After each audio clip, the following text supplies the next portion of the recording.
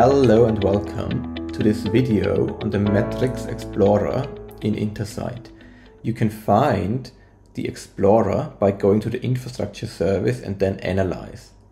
And this tool essentially allows you to graph all the metrics that are retrieved from your IMM domains. To do so, you can go and select a metric from the metrics selection.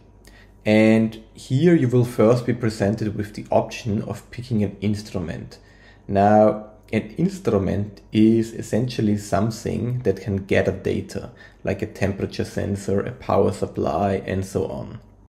So for this example, let's just go with the fan, and then we are presented with a list of metrics.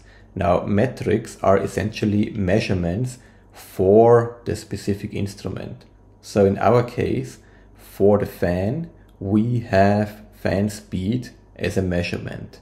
Once we select that, we are then presented with a list of statistics. This is the aggregation that is done in Intersight. So let's take a short example to make things clearer. Let's say you want to look at the past 30 days and you want to get the maximum fan speed per day. Now each day consists of a lot of individual data points.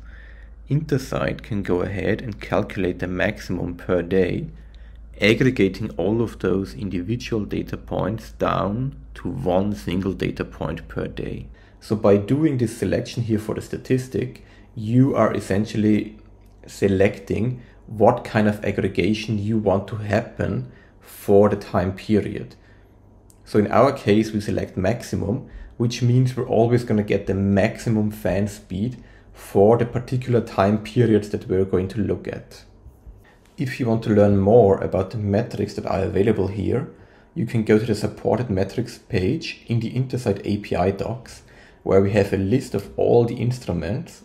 And if you then drill down on a particular instrument, you will get a list of all the details. For example, for fan, you will see all the attributes. And if you scroll down on that page, you will also see all the supported devices. Now let's jump back to our Explorer. We can see we have one line rendered, and this one line represents the maximum fan speed for our entire account, or at least all the devices that are reporting data. If we want to limit the data, we can see here, we can add a filter. Now the filter consists of an attribute, one of the ones we've just seen, a condition like equal, and then we can select a device from the list. Of course, you could also enter this manually, but everything here is graphically supported. We are still only seeing one line though, even so this device has multiple fans. So what we can do is we can add a group by condition, which essentially allows us to create multiple lines based on the groups we are selecting with the group by condition. Now, we will select name, so the name of the fan, as the group by condition. And what we're going to notice is we get this error message, which basically tells us that we have too many lines to graph. So what we can do is we can apply the top n function right below, which essentially filters it down to the top 5 or however many lines we want to have.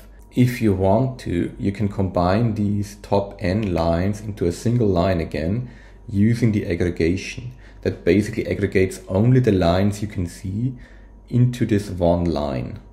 Let's go ahead and remove that again, which gives us our individual lines. We can also remove the group by. And now let's just look at a different aspect of the Explorer. You see that there's the raw data below, which shows you all the actual data points that you're graphing. And you can also just export the data from there as a CSV file. So far, we have only looked at line charts, but you can also change the chart type, for example, to a bar chart if you want to.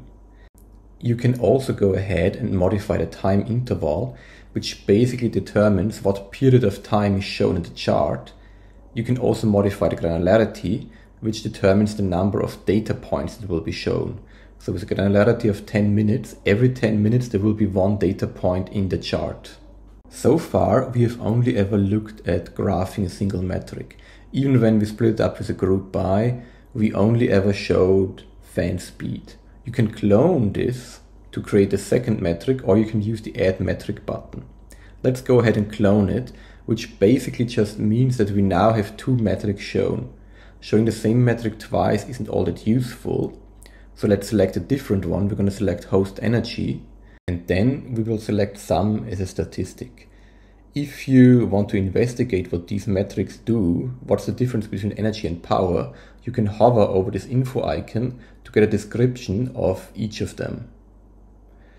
Now that we're sure that we got the right one, we're just going to click select, and our metric will be graphed. So now you see we have two lines, one for each metric.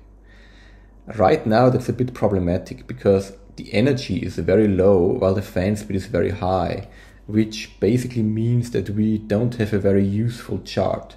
We can go to the display options to customize the y-axis, and we're going to move the host power to the right hand side.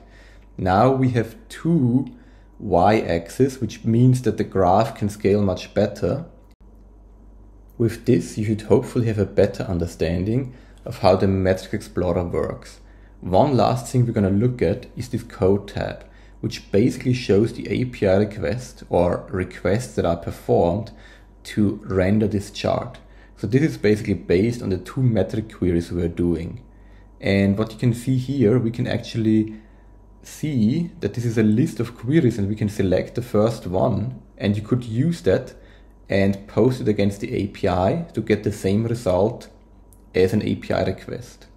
Now, this exploration will just go away once you close the Explorer.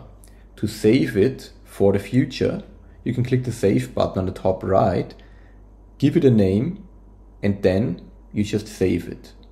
If you want, you can also add it to a dashboard from here, but we're going to skip that for now. So now we've got an exploration, the exploration got a name, and we can go back to it later. We can still add it to a dashboard from here by just clicking Add to Dashboard, selecting the dashboard, and that's it.